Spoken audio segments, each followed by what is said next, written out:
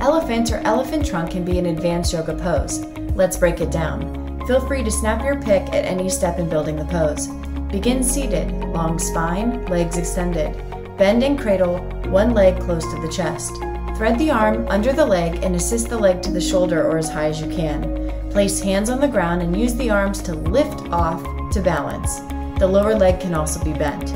Check out this clip of elephant pose created by exercise science students in the Human Performance and Sport Department at Metropolitan State University in Denver.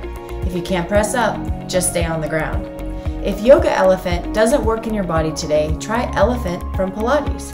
Similar to a forward fold, work to extend the legs, drive the heels down, press through the arms, and round the back and shoulders. Looking forward to seeing your elephant by the giant elephants on social media. Don't forget to hashtag ACSM Summit.